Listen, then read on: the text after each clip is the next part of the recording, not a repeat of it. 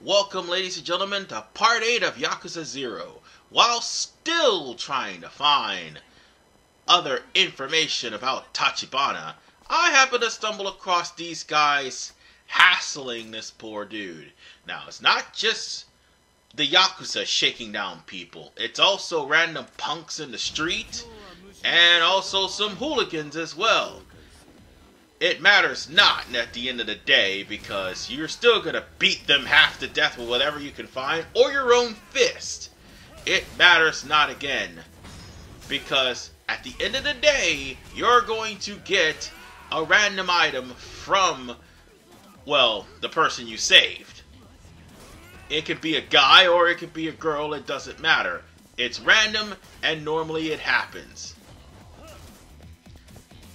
Meanwhile, I'm just going to beat the hell out of this guy with this sign. And end him! Yeah.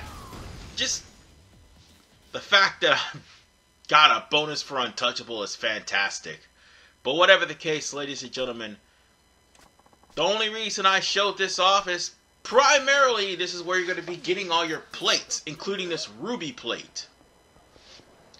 Now, hassles and shakedowns are going to show up more often and not in the later chapters. And, oh, we'll deal with you later. Much later, because I need to buy a certain car from the pawn shop.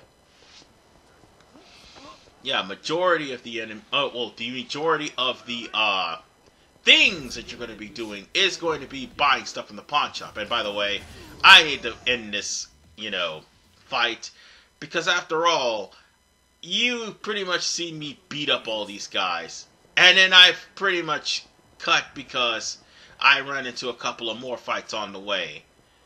And this is where we need to be, right in front of this empty stadium. And why do we need to be here? Real simple, because this is another clue about Tachibana's real estate.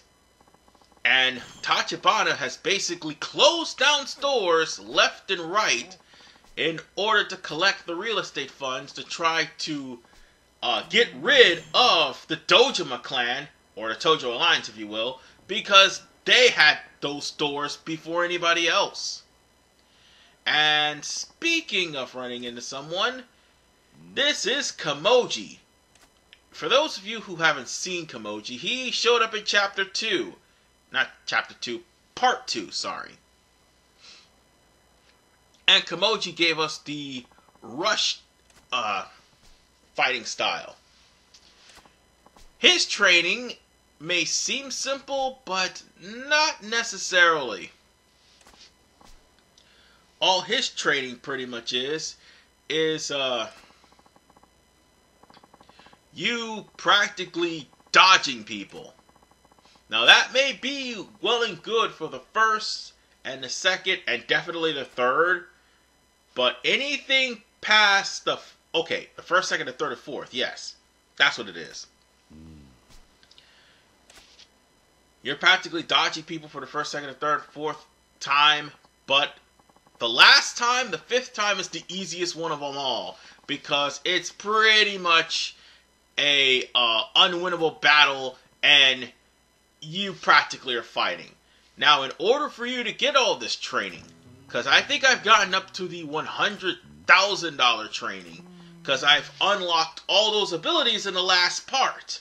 Well, actually, several parts ago before fighting Kuze. So the whole point of this is simply dodging for 60 seconds. Sounds easy, right? If you only know the amount of bullshit this game has to offer. I mean, this game's not hard. Okay. To an extent, if you don't have all the abilities. But the main actual game is not hard. No. The actual side quests can be. And sometimes they can do some dirty things to you. And it is not pretty. Like, for instance, our whole ordeal here in this punch-out artist scam that we're doing. So basically, the whole gist is we're dodging. And one slip up can cause you to lose a lot of money. I wanted to put this off until I started the real estate tycoon missions, but unfortunately I can't. And do you want to know why? You'll run into this guy immediately anyway because it's a sub-story. And agreeing to start Kamoji's training, well, actually you can't really refuse that. It's going to automatically force you to accept anyway. But whenever you take the training, it's up to you.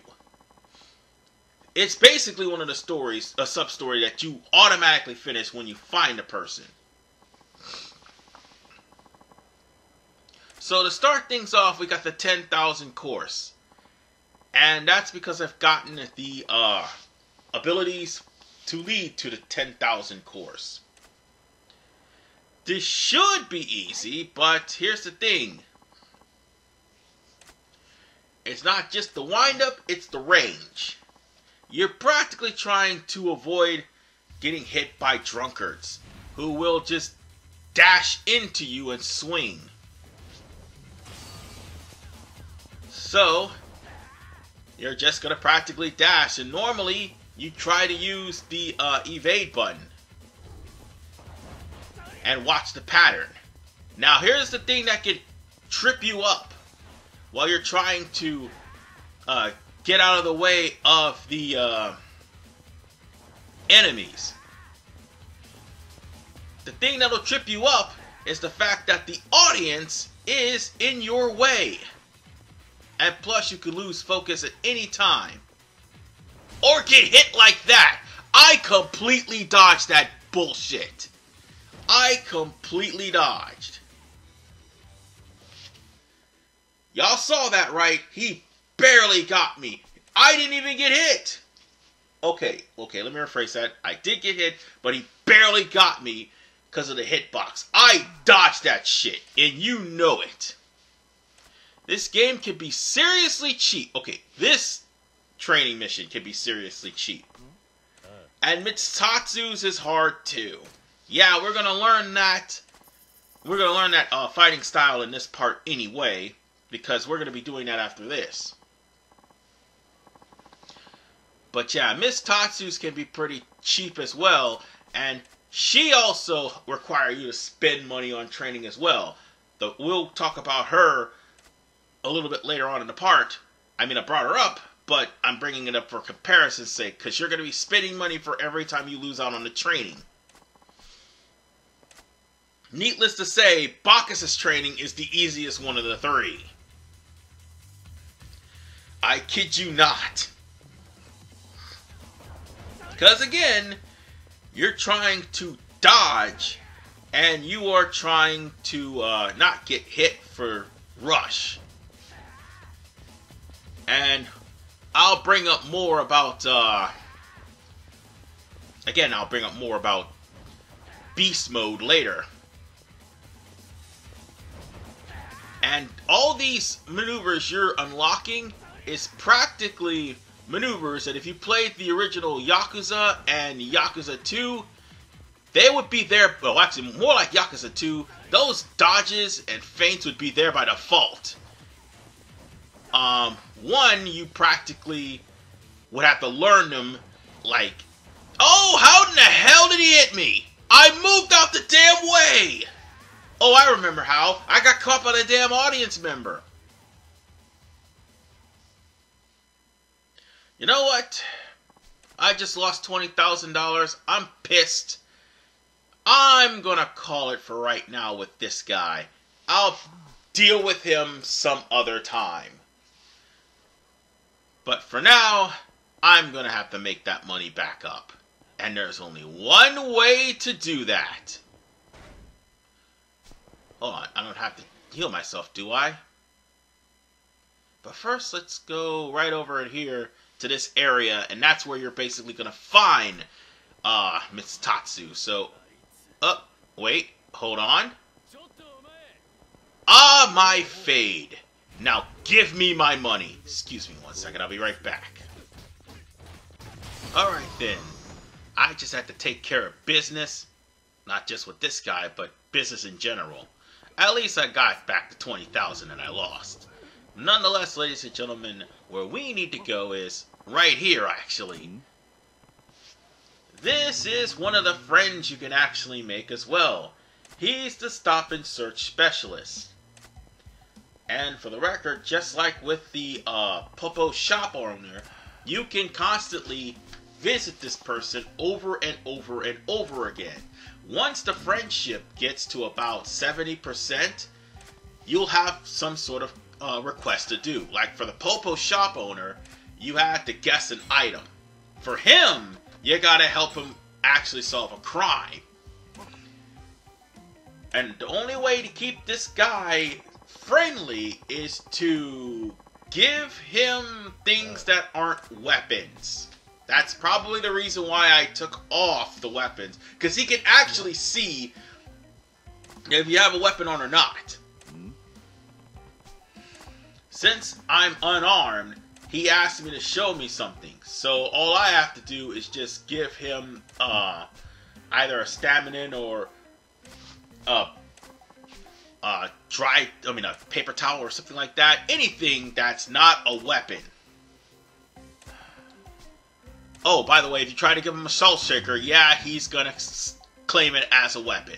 So basically, any sort of medicine you can give.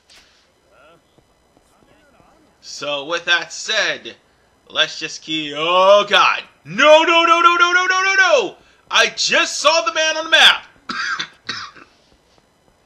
I just saw the man on the map, and speaking of things on the map, here's the other thing that will lead you to find Tachibana. But folks, I wasn't ready to deal with Mr. Shakedown just yet, because I was trying to learn... I was going to eventually find Miss Tatsu and try to learn my beast mode. But unfortunately, I ended up running into Mr. Shakedown a little bit earlier than what I expected. And by a little bit early, I mean... Oh wait, I can't enter through there. And as I was saying, by a little bit early, I mean he was just up the street. And if I was not strong enough, he would have took my money. Yeah, it's just like having to deal with Mr. X from Resident Evil 2 Remake. But nonetheless, ladies and gentlemen, this is the first of 3 orders I could take from this restaurant. And completing this restaurant would give me completion points.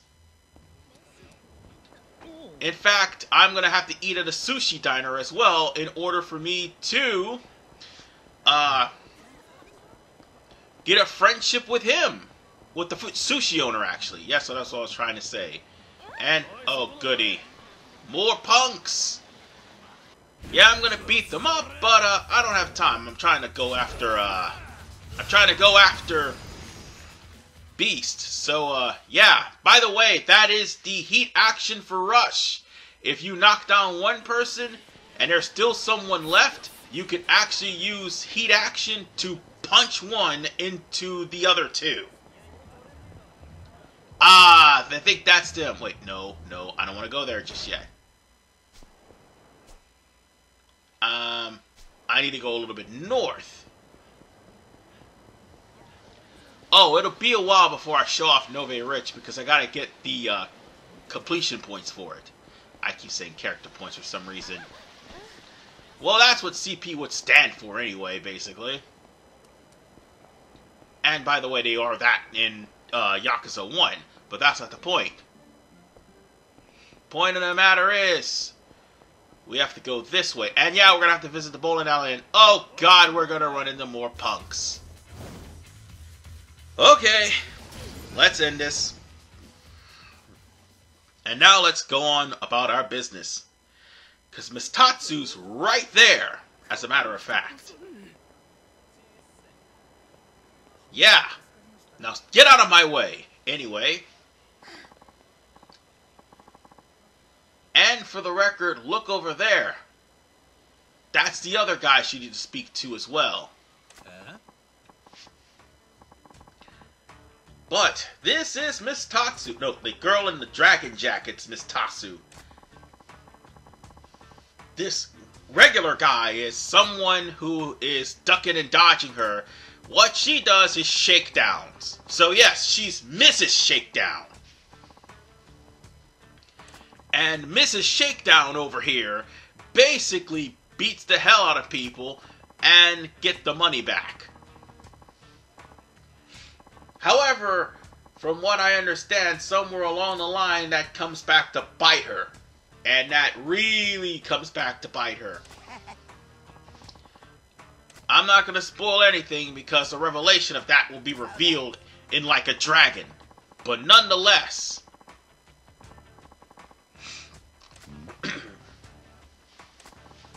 Miss Tatsu is going to be the person that teaches you beast style. And beast style is going to be where you could just randomly grab weapons with one hand in a fury. You just throw things, throw people, and more importantly, do hard-hitting shots. The thing of the matter is, beast style is also slow, so bear that in mind. But bear witness to what's about to happen, because this shit is awesome!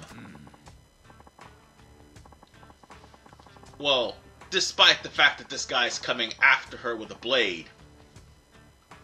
Oh, by the way, the counter for that, you have to actually learn for her. So, with that said, we're gonna have to put that to good use in just a little bit, but first, just watch, no blinking, and showtime. I really love how they animated this game, I gotta say. Oh! Oh! Now this is something else. Oh my god, she broke that man's arm! Oh yeah, and you can do that too! That is literally the heat action for Beast Mode. And, jeez, it is by far one of the most brutal styles in the game. Bar none. And now that we've learned it, we're gonna have to put it to good use. Because, yeah, that guy we just beat up, he's got backup. Yeah, all those guys over there was gonna plan on jumping Miss Tatsu. So, as a man of chivalry, we just can't let that happen. So with that said, let's go smack these guys and teach them how to treat a lady. And that's one thing Kiryu can't stand the most. Ladies getting assaulted in front of him. That is one of his many pet peeves. And then Yakuza Kiwami happens. Nonetheless, let's just get ready to rumble. Because these guys, they need to learn a lesson. They need to learn not to mess with Kiryu. Boy. And more importantly, they may look tough, but they aren't. So primarily this is going to be your beast tutorial. Now all of these moves that we're learning eventually, remember them because guess what? Eventually, along the line, we'll get the Dragon of Dojima style. And that's practically everything that we have learned from all three styles.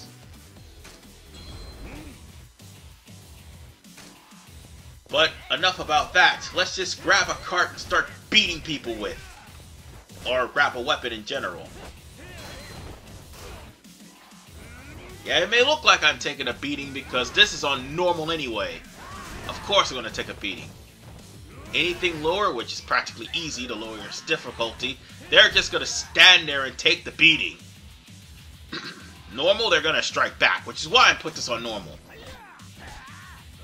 Yeah, you guys are really kicking my ass, and I can't have that.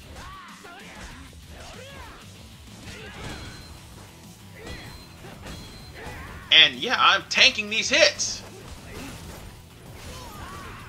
Damn, just damn, son. Oh, ho, ho, ho. Just using a motorcycle to beat people's asses is fantastic.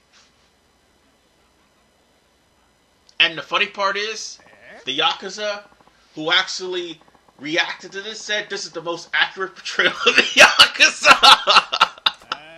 I'm dead serious. I think it's a video. Look it up.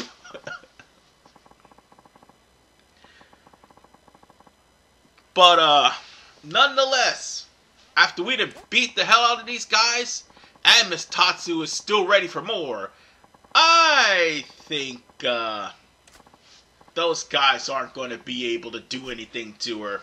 Nope. Not at all. So, with that said, in order for us to do training with Miss Tatsu, we're going to have to go catch a cab and go straight to the docks to train with Miss Tatsu. On top of the fact that you can also go to the docks to fish. Why do we need to fish? Sushi. That's why. So with that said, Beast form is already ours. I call it beast mode, beast form, beast style, doesn't matter. It's beast. I love it. Too bad it is slow as hell. And I need the style primarily because each style gives an increase in health, an increase in defense, and an increase in attack on all of your stats. So, yeah, the more styles, the better. I just want to point that out to everyone. Oh yeah, and by the way, each style also has a way to retain heat. So it won't just immediately go away due to inactivity. And also has a way to raise heat. So yeah, that's why you want all these styles. As much of them completed as humanly possible. So, with that said,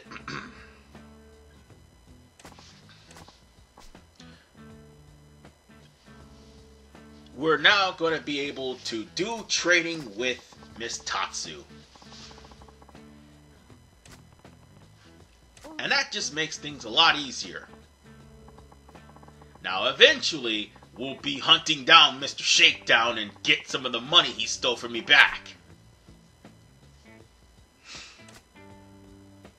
And just to let you know, if I would have lost HP during the training session, it would have just picked up where it last left off. You don't have to worry too much if you die in this game. It'll just restart the fight from the last fight. And ironically, I only died maybe once, and that was in I think that was in Majima's story, because I didn't have the I didn't have any medicine, and I pretty much forgot to buy some when I was continuing on the story. So nonetheless, let's put beasts to good use. In fact, oh damn! Oh man, that guy's spine is broken. In 2 places, man. Yeah, you were dead. I'm sorry, all of you are dead. But then again, Kiryu has never killed anyone. Oh, we're about to fix that right now. In fact, get up. Or rather, stay down. Whew. Beast is fun. But nonetheless, ladies and gentlemen, that's enough killing punks for one day. I'm gonna go save. This is RVMan985. I'll see you all in the next episode of Yakuza right after I get myself something to eat. After all, I just got out of a war. So let's do something to get my health full. And that should pretty much complete this restaurant.